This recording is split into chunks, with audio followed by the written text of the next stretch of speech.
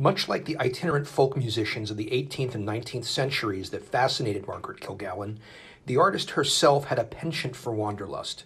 Following trains from town to town and between her exhibitions, Margaret had a passion for studying the local color, the tall tales, and the everyday lives and pursuits of regular Americans. Rustic main streets of little towns with their mom-and-pop stores were ripe for exploration, all inspiration and fuel for her art.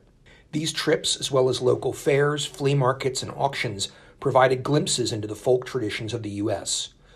I have always had an admiration for things that are well-made, or not even well-made, what you have to make in order to live, Kilgallen explained. A key figure in San Francisco's mission school scene, which also included Kilgallen's husband Barry McGee, friends Chris Johansson, Ruby Neri, and others, Kilgallen shared with the group a passion for surf and skate culture, punk and independent music, craft, and folk art.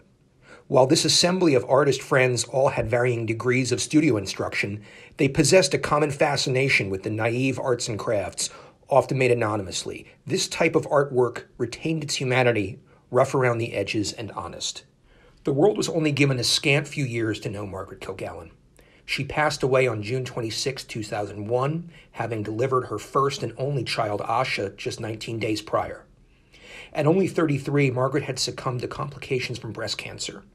To hear directly from her friends and family, Margaret's was the flame that burned brightest.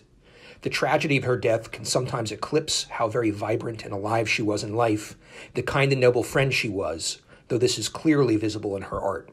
Margaret Kilgallen's presence lives on through the power of her work, the inspiration it has and continues to provide.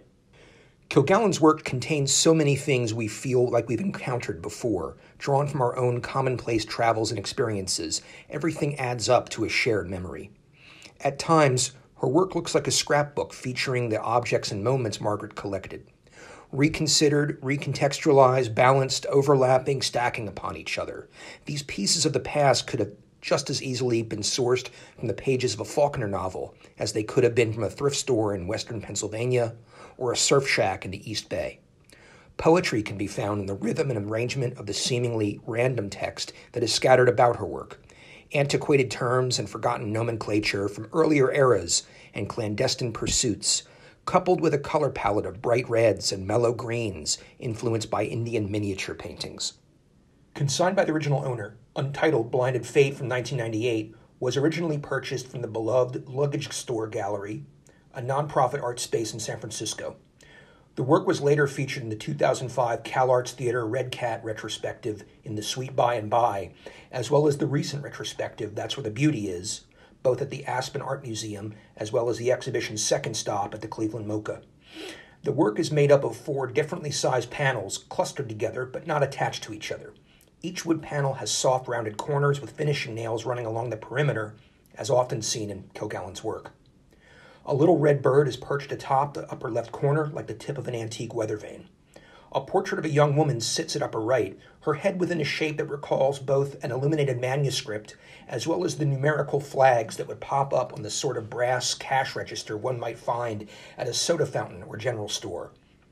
Enveloping the bird at upper left, the word blinded sits within rolling black hills, topped by silhouettes of 2 bending trees, the typography akin to what Margaret had employed periodically for her graphic design projects.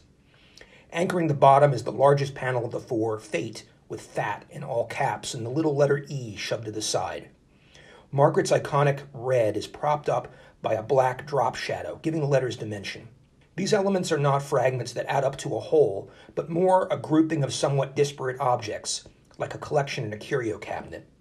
When presented together, there is some cryptic narrative, some unknowable reason Kilgallen felt they belonged together, possibly recalling a moment or a memory.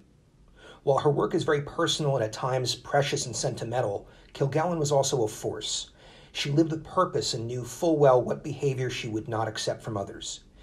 Margaret lived and created in rejection of any elitism, always inquisitive, adventurous, supportive, overly generous, and fully participatory in her community. Margaret's patience was not meekness, but an uncompromising stoicism.